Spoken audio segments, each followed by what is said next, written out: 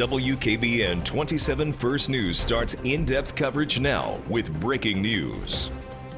Thanks for joining us on First News at noon. I'm Brooke Meanahan. Chelsea has the week off.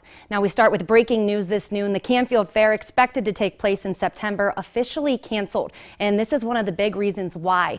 Big crowds, plus the impossible task facing the board of directors. How to keep everyone safe.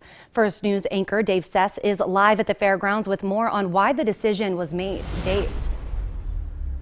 And that's a big concern because the Fair Board had seen what had been going on in other parts of the country at beaches and other places, and they knew that there were some certain people who would not want to follow the rules, whatever the rules would be.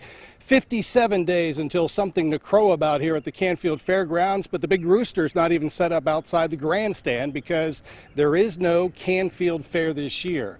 The Fair Board making that decision last night and revealing it earlier this morning. Now, they realized that there was just no way, like you said, Brooke, to keep people 6 feet apart and or wearing masks, and realizing that some people just would not want to follow the rules. Was the video from last year's fair. You know, at certain times out here on days there could be 80 to 100,000 people, even though the Governor DeWine had set up rules for fairs. The Fair Board deciding that the challenge was just too hard to make sure that everybody would be in a safe environment. And of course, seeing the recent spike in COVID-19 cases across Mahoning County and of course Trumbull County being at level 3 right now.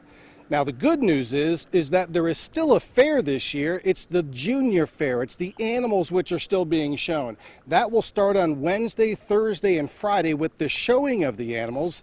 The auctions, which are such a big part for those fairgoers, those would be held on Thursday and Friday, where you'll see the best in show and the champion's crown. Again, those will be Thursday and Friday, the auction for the animals. But 57 days until the Canfield Fair, and today we know that there will be no Canfield Fair this year for most of us going around to the concessionaires, getting food, or seeing some of the displays in many of the barns. But the Junior Fairgoers still have plenty of reason to be excited because they will get to show their animals this year.